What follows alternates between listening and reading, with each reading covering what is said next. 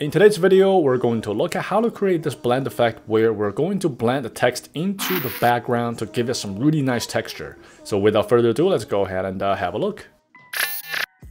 Okay, so we have two images here today that we're going to use as the background. Let's go ahead and take the first one straight to the Fusion page, and we're going to bring in the text node, connect it to media in 1 as foreground, and then now let's just go ahead and type in our text. And once that is done, we're also going to change the font and also bring up the size a little bit so that it can take up a good part of the screen. So in order for our text to take on some of this background texture, we're going to use a masking node called bitmap, which you can find under the mask node group. So let's bring it in, and we're going to connect media in 1 to the bitmap node.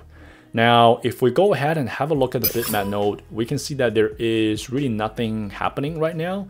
What we have to do is to change the channel from alpha, which we don't have in this image, to something like luminance. And what this essentially is allowing us to do is to use the background node as a mask based on the luminance value that is present in the image. So let's go ahead and right now connect bitmap to the text node, and without making any changes at this point, we can already see that a lot of the background texture is already coming through the text. But at this point, there's definitely still a lot of work left to do. So let's come to the bitmap node, and we are going to focus on the low-high threshold bar, which sits right underneath the channel setting. Now, what this does is to allow us to adjust the threshold for what is considered black and white. Now, for kicks and giggles, we're going to start to bring down the high value towards the very end.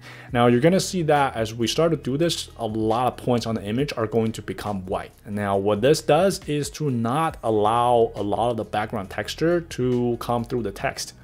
Now, on the other hand, if we start to bring up what is considered to be black, now most of these points on this image will turn black. And what this does is to pretty much only allow us to see the background. So now we've seen both extreme examples, and the idea here is really to strike a balance between the two thresholds, find a sweet spot that's going to give us the optimal result. So let's start to experiment with the lows and highs. We're going to bring up the low threshold just a little bit and then start to bring down the high threshold towards lows. So now this is looking pretty good. We are letting a lot of the highlights and shadows of the background come through the text, at the same time retaining a lot of the original color of the text. Now, in addition, we can also play with the invert setting to see if it can help us enhance the look. And we can always come back to the original channel setting as well. So let's bring the lows and high bars back to its original values. And then we're going to come to channel and change to saturation instead of luminance. Now this, you guys can see, is going to give us a slightly different look. The areas that are more saturated are going to take on the higher values, and the areas that are less saturated are going to take on the lower end of the spectrum. So now let's go ahead and see if this can give us some interesting result. We're going to start once again with the low and high threshold control, so let's do that. But in this case, this hasn't really given us the look that we want yet. So let's hit the invert setting, and this is now looking a lot better. So let's continue to adjust the lows and highs a little bit. And yeah, this is looking pretty good, guys. This is a slightly different look, but we're still letting a lot of the background texture to come through, while at the same time maintaining a lot of the original components of the text.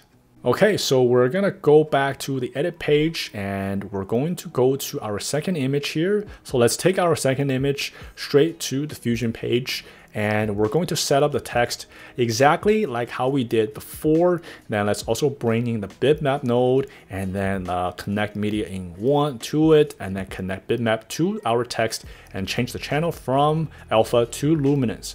Now, if we do what we did earlier, which is to adjust the low and high threshold, you can see that we can still get a really decent result. A lot of this rough background texture as a result of the paint peeling off is really enhancing the look of the text. But I also want to demonstrate another way to go about this. So let's go ahead and have a look at how to do that.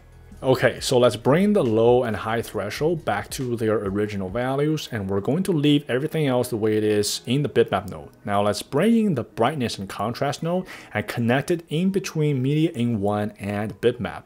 Now what this does is to allow us to alter the original color of the text, which is going to affect the blend effect through bitmap, which is now set to channel luminance.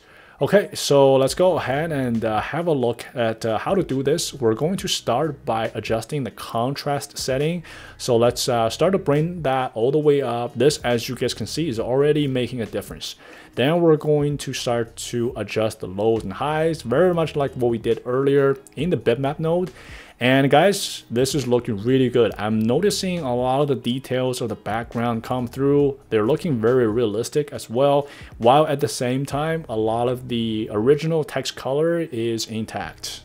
Okay, so let's start to bring our settings back to their original values, and we're going to see if we can approach this from a slightly different angle. So let's come back to the bitmap node and change channel from luminance to saturation. Now, leaving everything else the way it is now in the bitmap node, we're going to come back to the brightness and contrast node and adjust the settings here. So let's start by adjusting the contrast setting and bring that all the way up. This is definitely making a difference. We're also going to adjust the saturation setting. Now, this is definitely going to have a much bigger impact. And last but not least, let's also adjust the lows and highs. We're just going to, in this case, bring the low threshold up just a little bit there. And we can already see, guys, this is looking pretty good.